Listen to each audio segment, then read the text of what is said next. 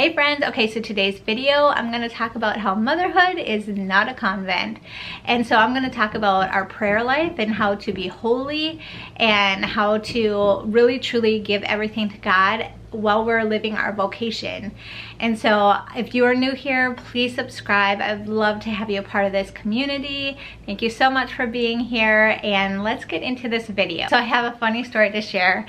So my children, I was telling them about St. Joseph Cappuccino. He is known for the flying saint. You know, he was so holy and so humble that like a lot of the times he would be lifted. He would like lift off the ground during mass. He was a priest, and he was actually not very intellectually smart at all. He barely could memorize anything. Like, he barely became a priest, but it was by the grace of God that he did become a priest. And anyway, he was so holy that he would levitate all the time. And quite often, like while he was doing mass, he would like levitate right off the ground. And so they had to like chain him to the ground so that he wouldn't levitate. So anyway, I was telling my children about this saint and how amazing, you know, and he was known for the flying saint, and he'd go around and speak quite often and stuff. But anyway, my son, he's like, "Mom, have you ever levitated?" And I like burst out laughing so loud, because I was like, I don't think there's ever been a mother who has levitated, because if anything, children ground you so much, you know. Like I don't remember the last time I could like truly be in such deep prayer that I forgot where I was. That's just something that I used to be able to do, and I just can't do anymore. I'm constantly like, oh, I hope I lock the door, you know, and Heather, focus. And oh, I hope that I remember to pack Zachary, you know, his lunch today. Oh, Heather, focus. Redirecting myself during prayer. Like, that is pretty much what my prayer is these days. And it's so hard. There are some times that, you know, I will take a break, like from the kids. My husband will give me the morning off. We have a church near us that they have confession in the morning, and then adoration and rosary, and then they do mass. And so me and my husband will switch on and off like every week with that. So every Saturday, usually we'll like switch on and off. Anyway, so so that's like the only time where I'm like, oh, like I can just like melt and be present with God. And there are times where I'm like, I just wish that this was my life, because it's so peaceful and so beautiful. And I actually, you know, it's interesting, I went to mass, this was a couple weeks ago, and I told the priest that I was just really struggling with my vocation of like, you know, motherhood and just, you know, doing just the constant giving and stuff. And he kind of questioned me after. He's like, well, let's talk about this like motherhood thing. Like, do you feel like you picked the wrong vocation? And I was like kind of shocked by his question. And I was like, oh no, like I love being a mom. I love my husband so much. But it is so intensely hard. It is a constant giving of myself, and that is so hard. And it can be isolating, you know, when Eric's gone. It can be hard not having an adult to talk to all the time or to relate to, like. But you know, it is interesting because I realize like my life is not a convent.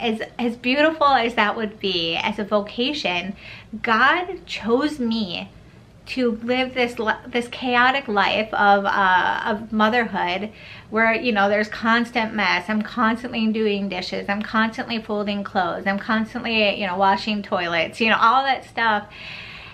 And that is my path to sanctity. Like, even in the isolating moments where I feel like I'm alone in this, those are times of prayer as well. Like, those are the times that, you know, Jesus, the agony in the garden, like those are the times where like I can really truly be with him and relate to him.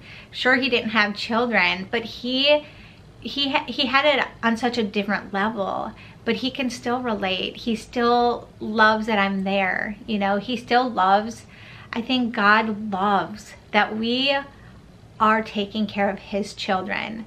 And there's nothing better. There's nothing more fulfilling for me than being a mom. As hard as it is truly by far the hardest thing I've ever done, is putting these 5 little kids above myself. You know, and not to say that I don't get like time off. And even Jesus, you know, he needed to take a break as well. Like I think we all kind of need that. But I think that in the hardship is really a good thing. I think that God made motherhood to be hard, like to challenge us. I mean, honestly, if it weren't for children, I would be leading such a selfish life right now. I think about before I had children and how I could go anywhere, do anything.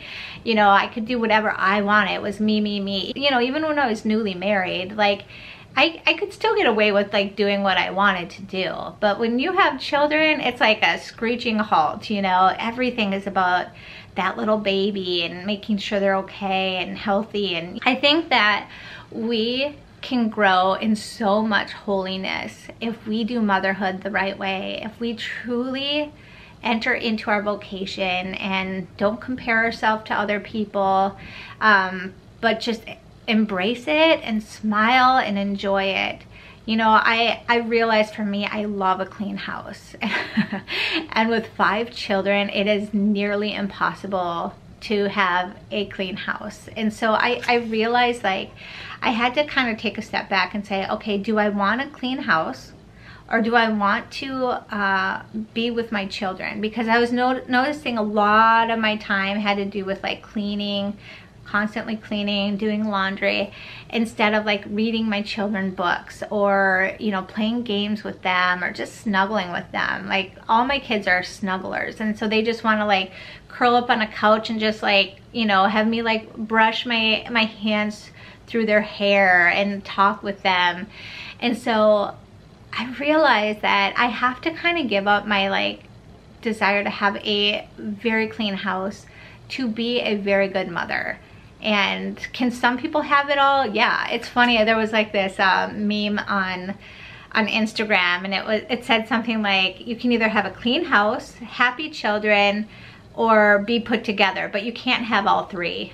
And I had to laugh because I was like, there's actually kind of truth to that. Like, I love being a homemaker, but I have to give that up for the betterment of my family, which means like I don't necessarily have to let everything go, but I need to not be as like perfectionist about my cleaning that I want to be, and just to embrace it. And you know, when the kids come home from school, kind of like stop it all and be really present to them. And I think that they can tell when I'm like very distracted with housework and with other things, that I just need to like be very present with them. And that is my path to sanctity, is being with them and sharing the faith and just being a light to my children. They say, like, they've done a study, and a lot of children look to their parents as an example of who God is, which I find so fascinating. So if like your parents are judgmental or, you know, mean or cruel, that's kind of how they see God.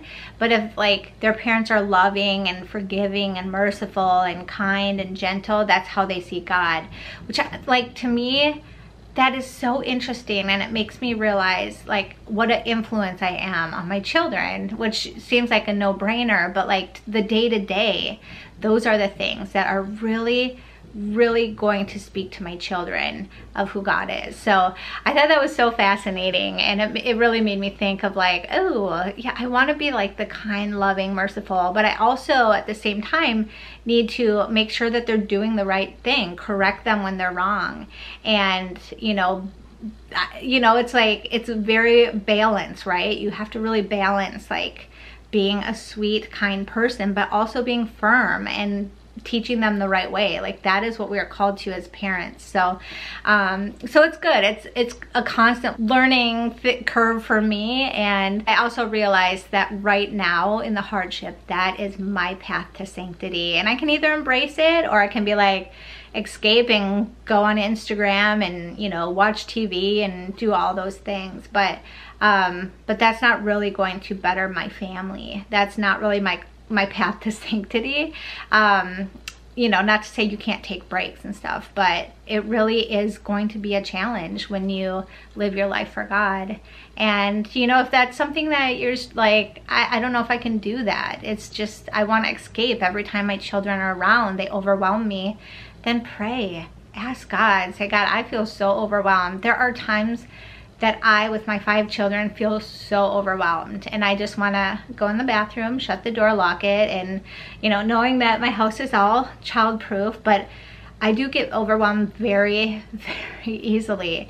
And so I need to like take those little mini breaks and regroup and then go out, and I am a much better mom when I do that. So there's nothing wrong with that either, but it's just like, it's such a balance and doing it for God's glory. I think when we think of motherhood as God's glory, these are God's children, I think we will treat our children so much differently, right? When we think, oh wait, these are God's children, I need to treat them like royalty. And not to say they get their way the whole time, but like they are so important, you know, and stuff. So anyway, I hope this video helped you, but I just thought that was so funny that my son asked me if I had ever been lifted off the ground through prayer, and I was like, you know what, maybe that's something relatable I can share. So anyway, I hope you all have an amazing day, and until next time, I will see you all later. God bless. Bye.